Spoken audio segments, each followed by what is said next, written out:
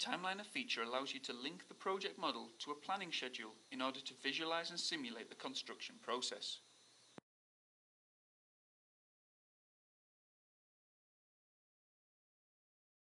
In this example, the model is linked to a schedule from Microsoft Project, though you can also link to Primavera and Asta, or even Microsoft Excel.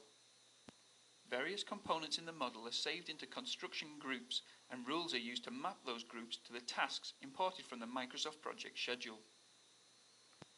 This example schedule depicts the order in which various existing buildings are to be demolished, the conversion of the aeration basins into biological nutrient recovery basins, and the construction of several new facilities, including new headworks, deep bed filters, chlorine contact and disinfection facilities, and a new anaerobic digestion facility.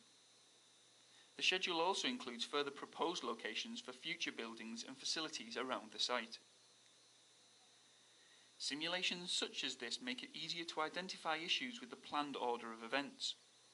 You can also take the opportunity to better schedule yard piping, for example, to ensure various systems are laid simultaneously whilst trenches have been excavated, already having confidence from previous clash testing that the systems will fit together if the optimized designs are followed.